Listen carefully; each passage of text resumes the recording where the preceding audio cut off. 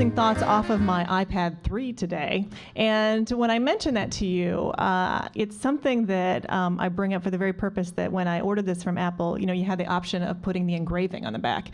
And so I sat and mulled that over for a period of time. Didn't know if I should, do I commit, do I not?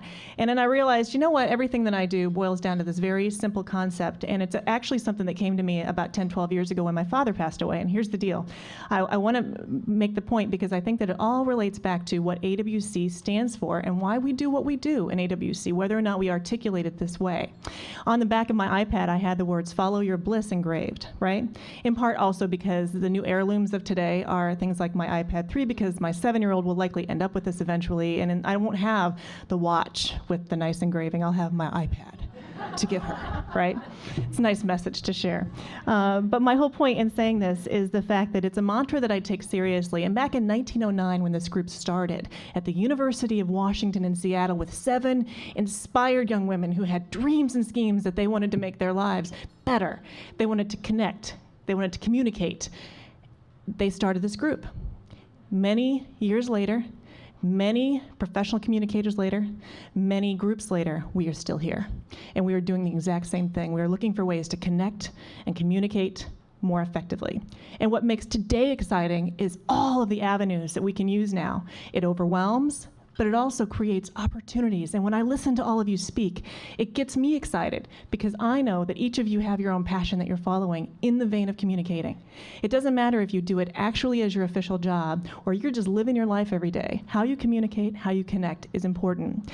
AWC National has so many things that we're trying to put together all the time, from national webinars where we're offering different topics for communicators to become more effective at what they do, to Night Owl webinars, series where we can encourage people to bring wine and cheese events to their living rooms and kind of just get the girlfriends or the guy friends together. We always welcome men. It's unfortunate that we have women in the title sometimes because we do love having men involved in AWC, despite the fact that lifting women up is always something that is of importance to us. In addition, tweet chats. We have job boards that can send you alerts on the things that, when you're looking for a better position, whether you feel like you're underemployed or you're simply unemployed. And we're always looking for new educational opportunities with our national conference, ways to bring people together and get them to connect and network. So as you are here today and you meet people, I hope that you will know that we see you. I see you. Whether or not you're in the early stages of your career, you're working in a corporation and you're trying to find your best fit there. You're starting your own company, you dream of a creative endeavor and you just haven't taken that final step to make that happen. I have been through that. And so many of us in the room have been through the very same thing. A group like Women in Communications is where you all come together and you look at each other and you say, we get it. We get you. So I want to mention one thing about this follow your bliss idea. 10, 12 years ago, I was at a street festival, and my father had just passed away, and I was just trying to find my way a bit. And I walked into a tent, and in that tent, I saw this young college woman, and she was toiling away, and she was making jewelry. And this particular ring on my finger is one of the rings that she was working on. And she put inspiring messages on the rings as she pounded away with her metal tools.